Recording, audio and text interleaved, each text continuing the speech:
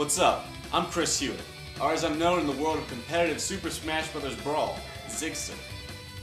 Looking to get in on the Brawlin' too? Well then you're in luck. I've interviewed some of the top smashers from Texas and the surrounding area in order to break down the basics of competitive Super Smash Bros. Brawl. This is Brawl 101.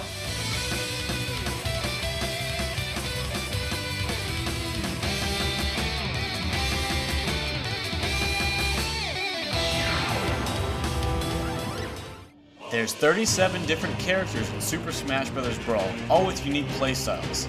These characters are divided into 7 different tiers depending on how they fare against other characters. The higher the character is in the tier list, the better that character is. Let's check out what some smashers have to say about why they play their character. I feel that whenever it comes to Marth, playstyle-wise, if you're a good player, it's reflected by him. He doesn't have any cheap tricks. It's all about just reading what your opponent does. I play him due to his mobility and his ability to allow you to punish and read your opponent. I like his explosions. A lot of people play him in a boring way.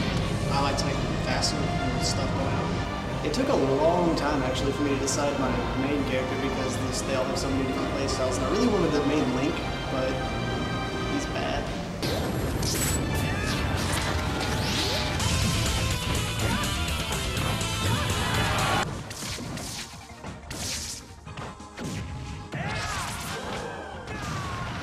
So I started playing Game & Watch, and he just felt right. He's pretty much the most entertaining character because you can do so many things in so many different ways. You're not stuck to a pattern. I found Ike to be the most comfortable, and at the same time, I can't rely solely on his abilities. Like I have to actually develop my own state of mind and learn to think things through and gain experience, and that's how I'm getting better. One character in particular is pretty wicked, to say the least. His name's Meta Knight, and he's the source of the most heated debate in the entire history of Super Smash Bros. Should Meta Knight be banned or not? I talked to Alan Sims, one of the pro-ban movement's leading spokespersons, as to why he feels Meta Knight should be banned from tournament play. Throughout Brawl's entire life, there have been people that have beaten good people or mediocre people. They couldn't with their main, so they switched to Meta Knight and they win. It didn't happen in Melee, it didn't happen in 64, it don't happen. But in Brawl it happens. You pick Meta Knight, you automatically do better. You may not win a tournament, that's not the point. You're stealing wins from people who don't, you're taking wins you don't deserve, you didn't earn. You press the B button, you press the C stick 50 times down. It doesn't take any skill whatsoever.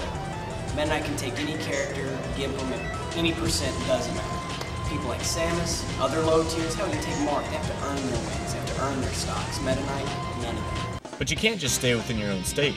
To improve, an up-and-coming smasher should attend out-of-state tournaments as well. You get so much more experience because staying in your own state, you'll play the same people, which isn't bad, but there's so many other people with just more different variety of skill levels. So it's definitely better always to go out of state. The only way you really can get better is if you move away from that circle of only 5 players you play all the time and go out of state and meet all these other people that you would have never met before. Just meet new people, have fun, show people some stuff that you may know that they don't. Before this documentary is a wrap, here's some final advice for would-be smashers. Go to Smashboard, it's a great website. Everyone there are guides for every character. You get to choose which one you want to play, watch all the videos of the great people playing, and see what you need to do. And they've also got question Q&A threads all over the place. Just ask any more questions, they'll answer you. So if they want to win, I say they don't bother playing with a bad character or a normal character, just go for the best.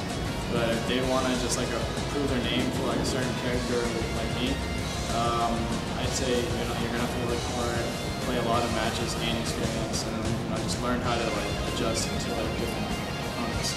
Never give up and just always try to be the best, because that's how I started. I always want to try to be the best. And a lot of people just play, but you gotta want it to win.